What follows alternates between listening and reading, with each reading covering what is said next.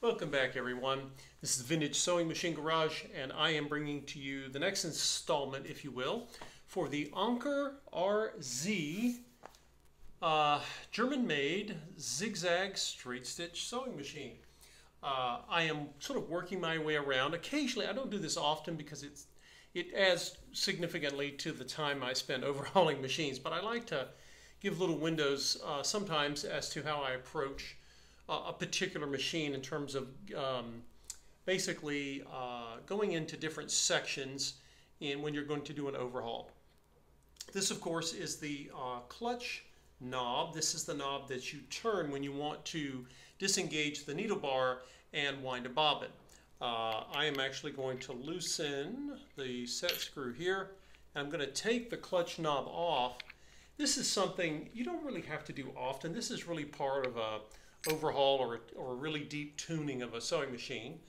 Now this, of course, on the other side of this you have your set screw, and then you have a washer.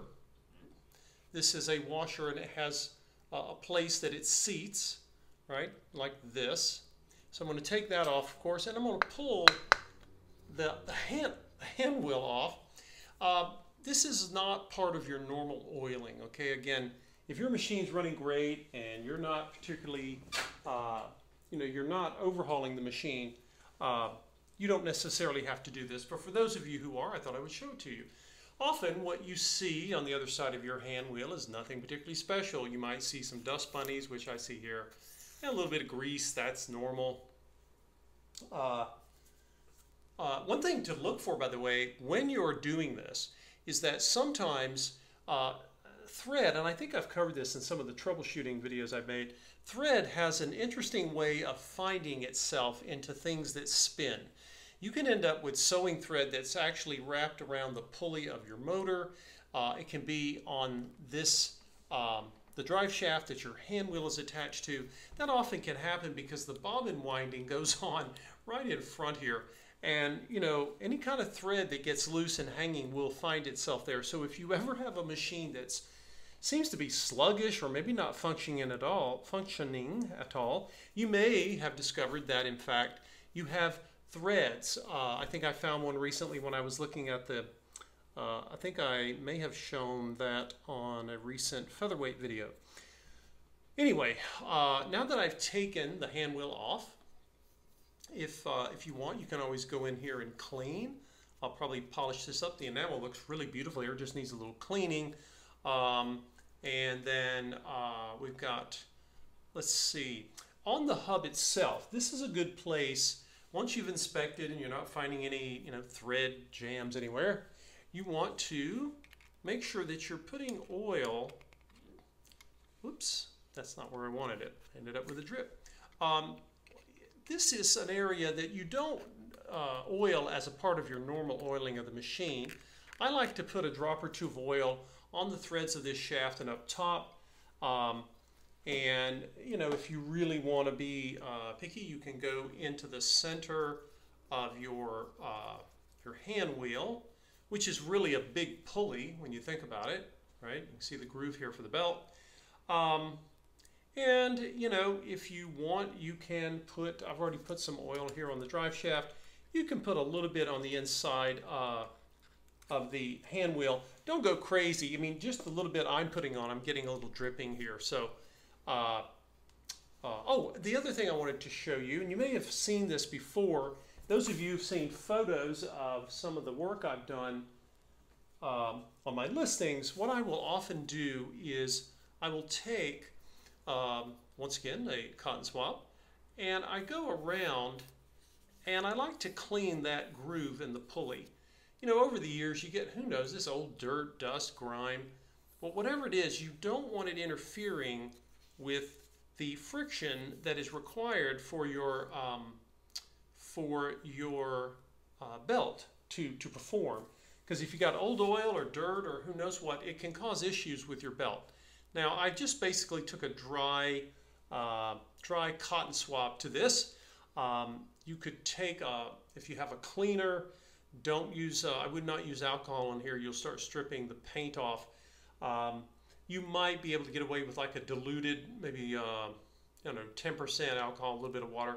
You just want to get it clean, right? You want to cut it and then make sure it's dry. And then once it's dry, you should be good to go. Make sure there's no oil hanging around anywhere else on the hand wheel. Not a big deal. Most hand wheels come off. If you have a Necky, sometimes they stick. Ironically, it's because Necky had such close tolerances. They were beautifully engineered, but if they've sat for a while, you may be busy. What else to show you?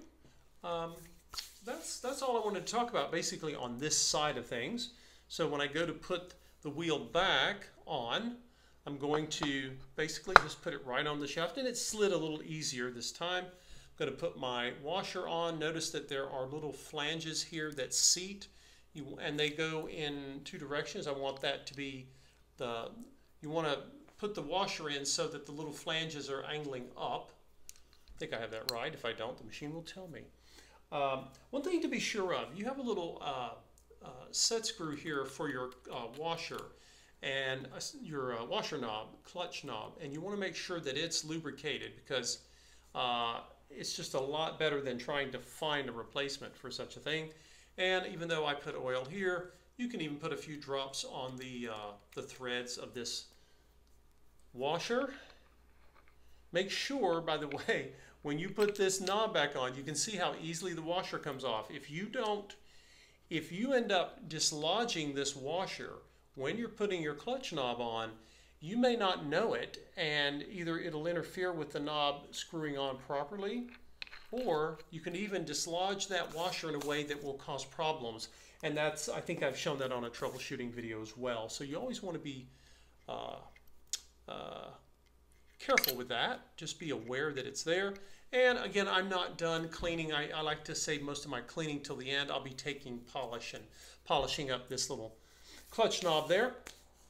But anyway, that's essentially what I've done.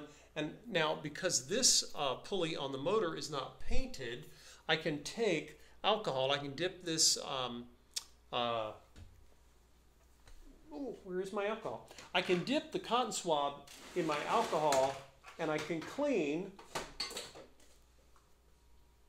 the inside of this pulley. And again, the reason I use cotton swabs is because they're very absorbent, and as long as you don't, flood it with alcohol, I've wet the end of this cotton swab with alcohol, but it's, it's not dripping. You don't want alcohol dripping. You're going to be in real danger of harming that beautiful finish there. But we've got the cotton swab, and I'm just coming around. And again, you don't have to do this then. This is just, I kind of go around the machine. It's a good way to make sure you don't miss anything. And I think I've already cleaned this pulley once. I'm not pulling much off. Sometimes you'll get dirt and grime, old threads here. Just make sure that's clean. This alcohol will, like I say, it'll evaporate on its own. But not much came off here. Obviously you can tell how dirty it is by what comes off on the cotton swab. And there you go. So that's basically your hand wheel, removing and checking for, any problems with thread and dirt, and then just lubricating it, right? So that the next time it needs to come off, maybe it's because of a belt change, it's going to come off easily, right? These are things that, remember, a lot of your machines, that those of you who are finding, either you have them and you're pulling them out, or you found a machine and somebody said, hey, you want to take this old machine, see what you can do with it. Again, a lot of these machines can be hard to disassemble sometimes, simply because they've been sitting for a very long time. And now that I've done this lubricating on the hand wheel, that's not something that's going to take care of it for quite a long time. The more you sew, you don't necessarily have to keep oiling this every time you sew a project. That's different than the other oiling points on the machine. So there you go, guys. That's a video about hand wheel and clutch knob removal and lubrication.